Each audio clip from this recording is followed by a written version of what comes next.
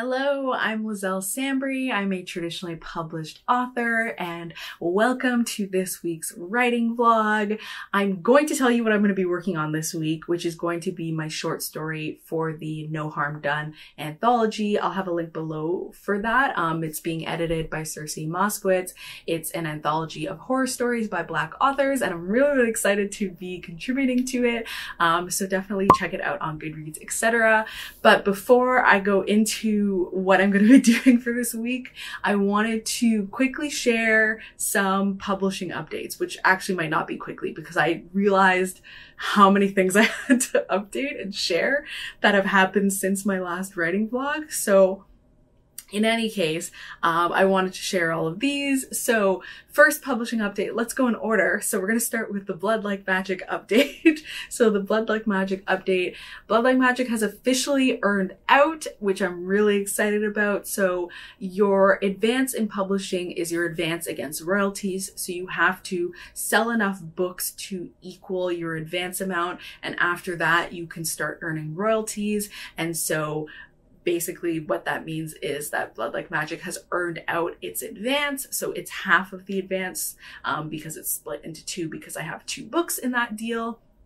And so, yeah, I'm really excited. It has earned out. It's earned out before it's even been a year, which is really exciting to me.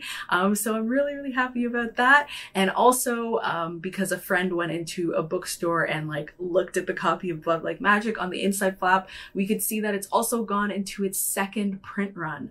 So that's also really exciting. The first print run doesn't necessarily have to be sold out for them to start the second, as far as I know, but it's still really exciting that like there's enough demand that they've been like, let's print more copies of the hardcover, especially because the paperback is coming out this year. I kind of figured they would just shift into the paperback and wouldn't like print anymore. So that's really exciting that it's gone into a second print run. So that's all the exciting Blood Like Magic news. Thank you so much to everyone that's been supporting the book and supporting it. Yeah, I'm just really excited. And the second bit of news, which is for Blood Like Fate, which is the sequel to Blood Like Magic, and that is I've gotten my marketing plan from my publisher for what they're going to be doing to promote Blood Like Fate. And it's really like honestly amazing. Like I'm so excited about all of the stuff that they have planned and all of the things they have on there.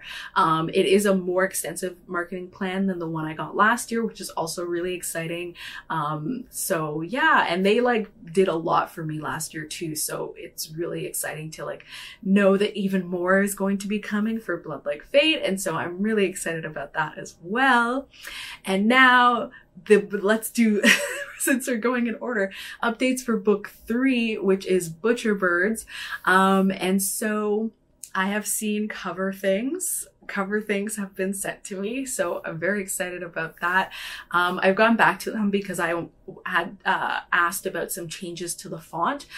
So the design team is working on that now, so we're still in the process of doing that.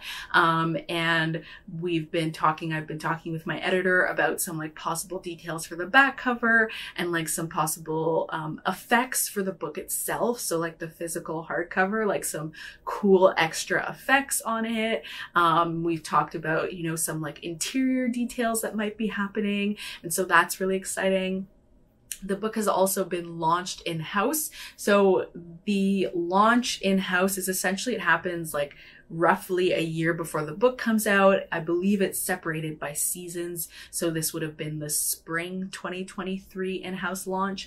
And my editor said the book got a really wonderful reaction from in-house, from all the people that work in publishing, and that people were asking about reading the book and things like that. And that was really exciting and positive. And so this last edit that I did, which was my line edit of Butcher Birds, they're actually going to be sending that out to people in-house so that they can get a chance to read it and like get excited about the book and things like that. So that's really like exciting. It's like wild to see so many bits and pieces moving and like starting to like really feel like the book is coming to completion, which is exciting. I don't know when we'll be doing cover sharing things, but I feel like the cover and the new title will be shared together. So I think that you'll probably see it all in one. And then the final publishing update, which is for book 4, is that my proposed 2024 book, Bear Hunt, has been approved. So this means Bear Hunt will be the book that I have coming out in 2024, which I'm really excited and relieved about. I'm really attached to this story idea, and I had always said, like, if somehow it got rejected, I was gonna write it at some point in the future anyway. Like, I was gonna make this book happen. And so it's really exciting to me that the team is behind it and they're excited and we're gonna be going forward with it. And so, yeah, so I'm excited about that. I've talked a little bit about Bear Hunt before, but it's essentially about a wealthy Black family and who lives in Toronto, and they own a needs-based school, and some murders happen there, and the main character's brother is implicated, and so they're trying to basically clear his name. There's a lot more elements to it than that, but like that's what I would feel comfortable sharing right now.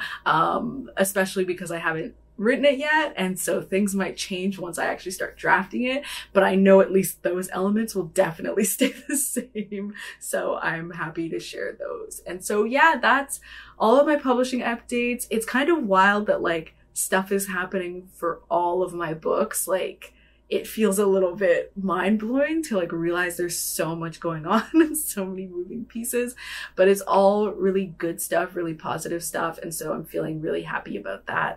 And it's a good feeling, because I feel like in December there were some things that I was kind of like, what's happening? And like now it feels like everything is very like, things are happening, things are good, everything is fine. So yeah, those are my publishing updates. And now for what you have come to, what this vlog is actually about, which is this short story. So I'm going to be, my plan is today, so Monday, I'm going to plot the entire thing. Tuesday, Wednesday, Thursday, I'm going to draft everything. So it has to be 7,000 words. I think I'm going to aim for 6,500 because I know myself and I know I overwrite. And so I think it's good to give myself a little bit of padding so I have room to add in edits. So that's what I'm going for. I'm going for 6,500 words. And then on Friday, I'm going to self-edit the entire thing. So I'll read over it and make notes probably in the morning, and then in the afternoon I'll go and do those revisions. So then I'll have the entire story good to go by the end of this week, and then I can kind of like let it sit for a week and then see if there's any changes I want to make. But yeah, I'm really excited about the idea. It features a sleepover. It features an urban legend, and it's really about friendships. It's about strong friendship ties between a group of girls. And so I'm really excited to write about that and to make it spooky and like creepy. So that's what I'm going to be working on this week. And I will update you on Wednesday, which I would have done my plotting and I would have done some drafting. So exciting.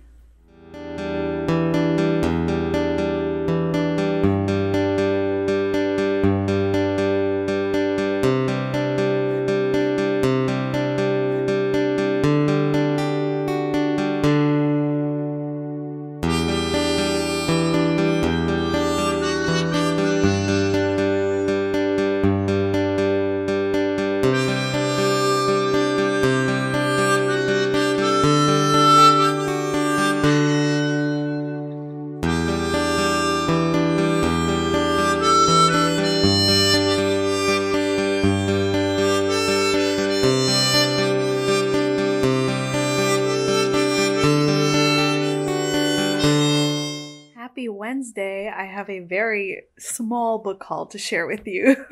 So I will link it. I think it'll be over here. But I did a video about the best books I read in January, and one of the books that I highlighted was Rules for Vanishing by Kate Alice Marshall. It was like I would call it like a YA fantasy horror. or like maybe just a horror. No, it's got some fantasy elements. It's hard to stick it down, but like at least a horror. By Kate Alice Marshall. I really, really loved it. And so I know that they have a new book that's going to be coming out this year in 2022. It's called These Fleeting Shadows. It's been comped to The Haunting the Hill House. I'm really, really excited about it, and I've pre-ordered it already. And I was like, oh, I should read like her backlist. And so then I went on Indigo. I was gonna borrow them from the library, but then I was just like, if I'm gonna order These Fleeting Shadows, I'm gonna have a physical copy of that book, and I'm gonna have a physical copy of Rules for Vanishing. I may as well just get the whole Kate Alice Marshall set. So I got this book. I think this is maybe their second book. And so it's called I Am Still Alive. That's the cover. It's really cool. It like matches, like it's the same sort of font. Well, it's the same sort of font of the next book I'm going to show. It's a little bit different from Rules for Vanishing, but it's similar to These Fleeting Shadows. But I liked the Rules for Vanishing cover I had more, so I didn't want to switch to the cover that matches this more. But this one is basically, let's see. Oh, this one's set in the Canadian wilderness. I forgot that. That's really exciting. I'm excited about that. But Jess's cabin has burned to the ground. The father she was just getting to know is dead, and she's stranded alone in the Canadian wilderness. So like excited for that one. And then this one I got in hardcover. The other one was only available in paperback in the one that matched. So anyway, so then I got this one. It's called Our Last Echoes, and this one is I think this one came out. It seems to have come out after Rules for Vanishing, so maybe like third book or something like that. Kate Alice Marshall also writes middle grade, but anyway, this one says, in 1973, the 31 residents of Bitter Rock disappeared. In 2003, so did my mother. Now I've come to Bitter Rock to find out what happened to her and to me, because Bitter Rock has many ghosts and I might be one of them. So very excited for this one as well. Excited to read both of these. I've gotten into this habit these days where like I really like a book from an author, and I'm like, okay, time to read the whole backlist, time to get through every single book they have. So that was my little book haul there, that I took 3 minutes to talk about, even though it was literally 2 books. Anyway, writing stuff. So Monday I did my plotting. I had originally planned to do this book as like a single POV, short story, as like a single POV. But then it's a event with a sleepover, and there's actually 2 sleepovers. So there's one that happens and some stuff goes down, and then they do a second one to kind of make up for what happened at the first one, is how I can put it, have it be the least spoilery possible. And so I was just going to do the perspective of the most recent sleepover they're having. But then I decided, I was like, what if I flashed back and forth in time between the sleepover that they're having now and the one that they had in the past? And I decided that would be really fun. And so I had to essentially plot 2 separate stories and then combine those together into one narrative. So yeah, it was a lot of work. I was like, Liselle, you're so annoying doing stuff like this, but I'm really, really excited about it. And so I've separated it basically into like 6 chunks alternating between POVs, and like loosely like sticking to the Save the Cat structure. And so I did that. And so I'm working on basically 2 chunks each day, one in the morning and one in the afternoon. And I set word count goals for each chunk to help me stay on task and stick to my word count and keep the pacing good. And of course, the first thing I did was immediately overwrite. So yesterday I was 1,000 words over what I was supposed to write. So I was supposed to write like 2,200 words that day, and I wrote like 3,500 words. So it's okay. It's a first draft and I'm like, I'll fix it later. I will cut it down. I will fix it. I think the thing about like being in the beginning is that I'm still getting used to the character and I'm still getting used to the character's voice. And so I kind of need more words to feel it out. And I think that's really what ended up happening. And I'll be able to do better at cutting down, once I like go back and revise, because I think, you know, I mentioned the mom and the stepdad, and I think I could probably just cut that out and just be like, my mom left, and like move on with life. And there's some like very long introductions I did where I'm like, it doesn't need to be that long. So I already know what I can cut. So I'll go back when I do my revisions. But today I did my morning session of writing, and that went really well. So I actually stuck to my word count as I was supposed to. I wrote exactly how much I was supposed to write. I was actually a little bit under, which was great. So now I know. I think I did better today because I've had a whole day to get used to the character and the character voice. And so now I'm on it, so I know where to stop and I'm not putting in extra things and things like that. I also think I ended up plotting more things than I had word count for, so I've been selectively cutting out bits and pieces. So today has gone much better, and I hope it will continue to do so, and I hope tomorrow will also be like that. Tomorrow I'll be finishing up the story. So yeah, I'm hoping I can actually stick to the word count. My arm is starting to fatigue, even though it's like resting. Anyway, but I'm feeling really good about the story. I'm really excited about it. I don't know, it's just like one of those like horror tropes of like a girl sleepover. Like, I just think that's so fun. So I'm really excited about doing a sleepover story. I've been like wanting to do a sleepover story for a while. So I think it's really fun. I think it's going to go really well for the short story format. And I'm really excited about how like this whole story is going to like wrap up and stuff. Like, I'm super excited about it. And I'm really enjoying writing a short story, because previously I've only written adult literary short stories. I've never written a young adult short story, so it's really fun to be able to do that and to see how that's all gonna come out together. So yeah, that's the update for today, and I will see you, oh gosh, on Friday. Maybe I'll see you really quickly on Thursday just to wrap up the plotting, and like, not the plotting, to wrap up how drafting went, and then I'll see you again on Friday.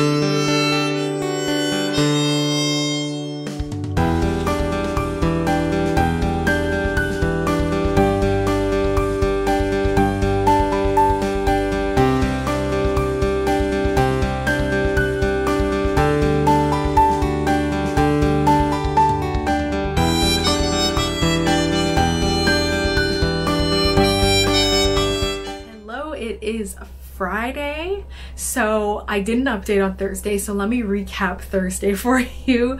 So on Thursday, that was my last drafting day, so I ended up drafting about 1,700 words, which was over, but that's the name of the game at this point.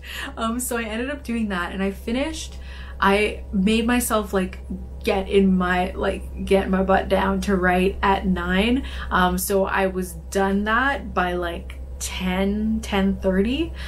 So I made good time. And then what I thought about was I ended up like started reading over and making revision notes. So my plan was to only revise today on Friday and like to only do drafting on Thursday, but it's just I had so much extra time, and I started to get like worried about like if I would be overwhelmed doing too many revisions on Friday. So I read through the entire thing on Thursday and I made revision notes so that I would have something so that, you know, when on Friday I opened up the document, I would have notes about exactly what I was doing. So when I was reading through it again, I would have notes on everything and I could think about the whole story. But I ended up not having a lot of things, like not having a lot of editing notes, essentially. Like I was pretty pleased with everything. And my only note to myself was I need to cut some stuff down. I really need to cut some stuff down. So I made peace with the 6,500 words. Like I wasn't gonna get a 6,500 word story, but my story was like at 7,400 words and I was like, I need to cut that down. So when I was reading through everything and I was like tweaking things, I was also like finding places where I could cut down things.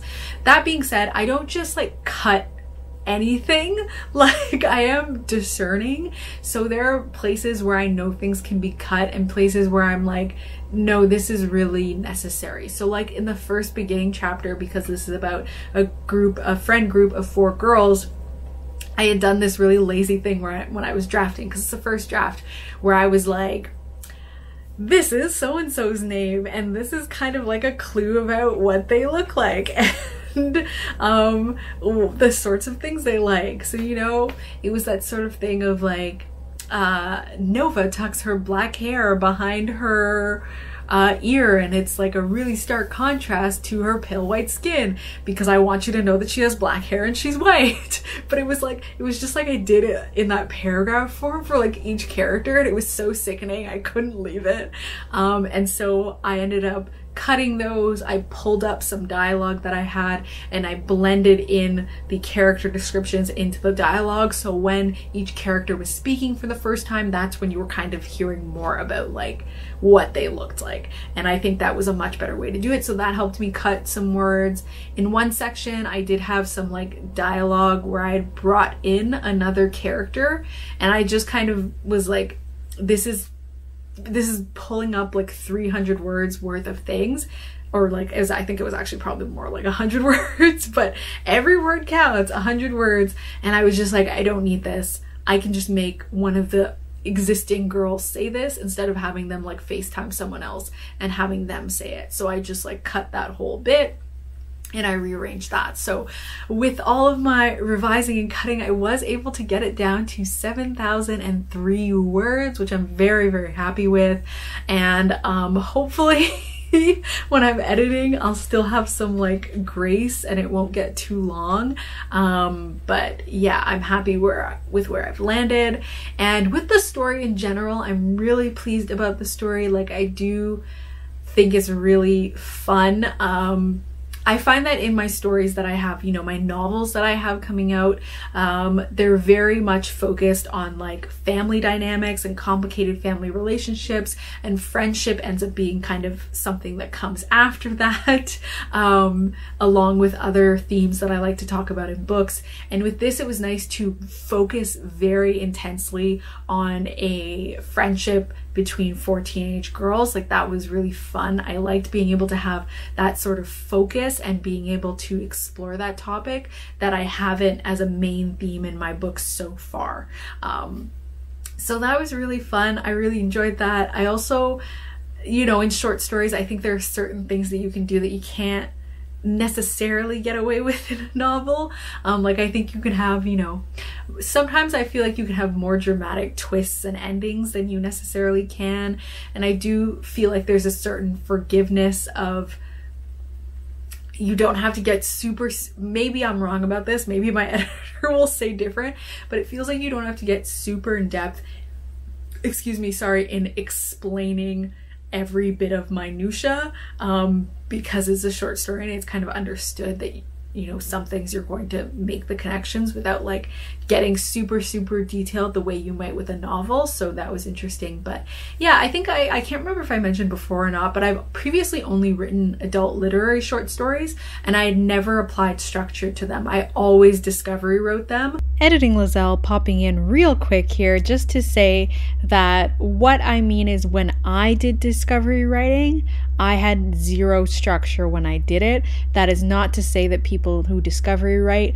don't put in any structure, because they can do that. I just mean that my style of discovery writing just meant that I just kind of wrote stream of consciousness and I just kind of put down on paper whatever I felt like towards a destination without necessarily applying, you know, a beginning, middle, and end, or say the cat structure, any kind of structure to it. I was just writing.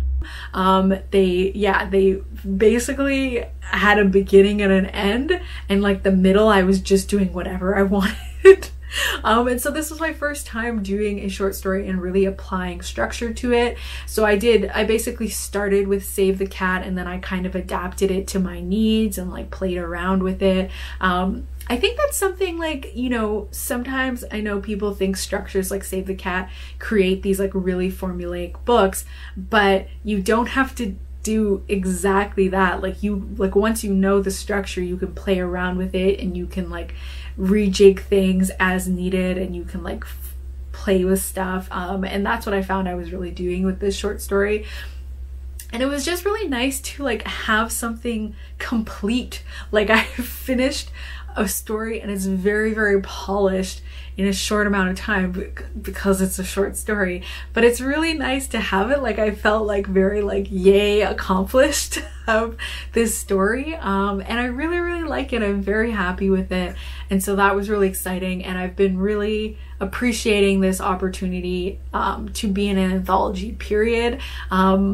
Because, you know, anthologies, like in traditional publishing, it's very like, it's a very strange process to me. So like for most people, how I know they've gotten into anthologies is people just ask them. So there are some anthologies that will accept like submissions, and it's like a contest to get that last spot in the anthology so that you can like bring in like emerging writers. But like my experience of anthologies and traditional publishing, as my understanding has been, it's like a very invitation thing. Like people, the person who is editing or creating the anthology, they think of people who they think will fit well with it, and then they ask them if they want to be in it. So there was a period of time where I was like, oh my gosh, I would love to be invited into an anthology, and I was like, it's never gonna happen.